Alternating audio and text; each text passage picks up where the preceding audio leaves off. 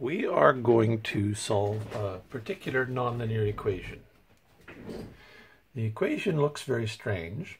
The equation is z plus v cosecant v e to the minus v cotangent v.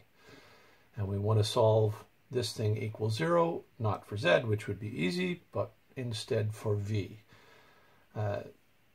The main reason that this equation is interesting is that it occurs in the denominator of a particular integral for the Lambert W function. That can be seen at the website www.orcca.on.ca/L Lambert W. So orca.on.ca/Lambert W, and you can get a copy of the poster which has the integral on that. So we're interested in when this thing is 0, and for which values of v the equation is satisfied. In order to solve it, we're going to have to do some work. This is a very strange, very highly nonlinear equation, and the fact that it can be solved analytically is a bit surprising. So we first use the complex equation, the complex definition of the trigonometric functions. So cosecant v is 1 over sine v, and sine v is e to the iv minus e to the minus iv divided by 2I. So this is an expression for v cosecant v in terms of complex exponentials. We rearrange that by multiplying top and bottom by e to the iv, and we get e to the iv over e to the 2iv minus 1. And then we say we don't really want to look at these i's anymore, so we put u equal to 2iv, and we get u times e to the u over 2 divided by e to the u minus 1 is v cosecant v. Similarly, v cotangent v can be expressed using cosine v over sine v, and cosine v is e to the iv plus e to the minus iv divided by 2, and sine v is e to the iv minus e to the minus iv over 2I. So the 2's cancel, and the 1 over I pops up there. And so we wind up with e to the iv times e to the 2iv plus 1 over e to the 2iv minus 1 when we multiply top and bottom by e to the iv. Using the same change of variable as over here, this gives us u over 2 e to the u plus 1 over e to the u minus 1. So our equation then becomes z plus v cosecant v e to the minus v cotangent v is z plus u e to the u over 2 over e to the u minus 1 times e to the minus u over 2 times this thing. What we're going to do is pull the u over 2 into the this e to the u over 2 times e to the minus u over 2, we're going to put those together, and so we get u over 2 times 1 minus e to the u plus 1 over e to the u minus 1, and we simplify this. That becomes e to the u minus 1 minus e to the u minus 1 divided by e to the u minus 1, and simplifying that, we're left with a minus sign, and the 2's cancel, and we have u over e to the u minus 1.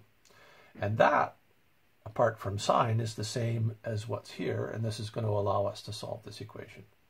So we take the green thing over onto the left-hand side and change its sign so that it's negative, so we get minus u over e to the u minus 1 times e to the minus u over e to the u minus 1, and just to save writing minus signs, I replace the minus e to the u minus 1 with 1 minus e to the u in both places. So now we have something times e to the something equals z. We know how to solve this. That equation can be solved with the Lambert W function. So therefore, u over 1 minus e to the u is Lambert W function of z for some branch k.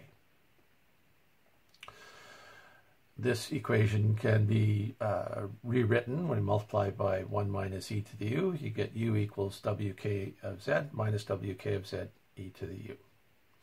Now we put u equal to wk of z minus something else. And this is suggested by the fact that we've got u equals wk of z minus something else that involves u. So we try this out, and that means that u is wk minus w. Wk minus w is wk minus wk e to the u. So w must equal wk of z equal times e to the u.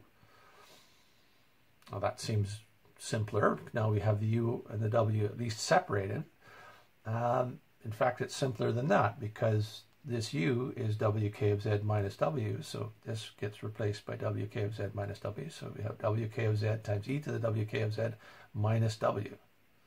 This equation is much simpler because I can multiply both sides by e to the w, and we get w e to the w is wk of z times e to the wk of z.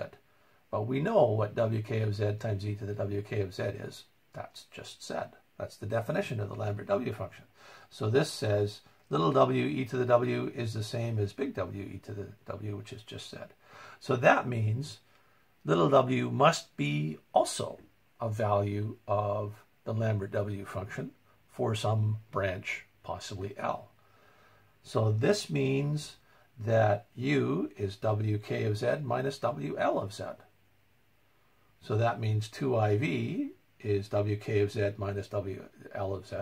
So that means v is 1 over 2I times wk of z minus wl of z.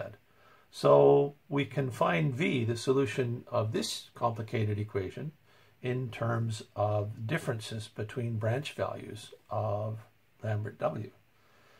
Now, it's a bit surprising that you can do this at all. It's also surprising that each of these steps is reversible. So if I choose any two branches of Lambert W and I take the difference, divide by 2I, I get a solution of this equation. Every solution of this equation must look like this, and everything that looks like this is a solution of that equation. Turns out we have to worry about v not being equal to n pi because then we're dividing by 0 in here, but that's the only case where we have to worry about. V equals 0, which corresponds to a multiple of pi where n equals 0, is special because we've got v equals 0 times cotangent of v. So v over sine v tends to 1, cos v tends to 1 as v goes to 0. So this thing is equal to 1 when v goes to 0.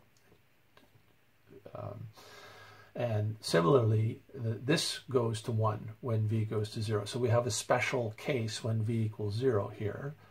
V equals 0 can only be a solution when z is equal to 1 times e to the minus 1. So that's a very particular value of z, namely minus e to the minus 1. So that's the only case where that can happen.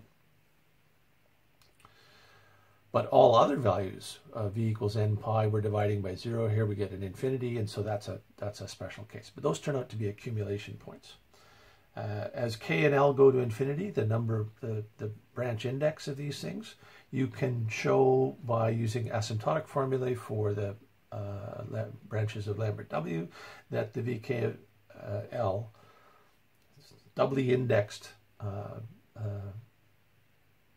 solutions to these equations, that these things accumulate near integer multiples of pi. So these special values up here turn out to be accumulation points of zeros.